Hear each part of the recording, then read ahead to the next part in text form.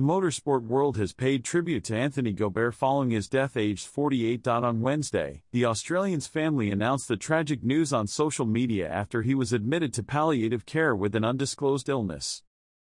"My heart is breaking as I write this as my firstborn beautiful son Anthony has passed late this afternoon," his mother said in a statement.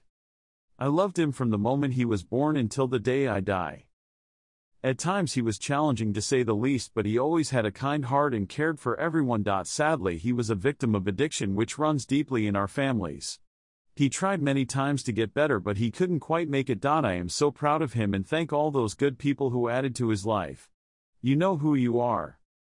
And unsurprisingly, tributes have poured in for the larger-than-life character as motorsport mourns a life lost too young.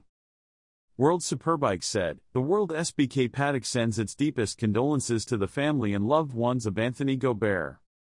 The Go Show was an 8-time race winner and appeared on the WorldSBK podium 16 times in his career. Ride in peace, Anthony."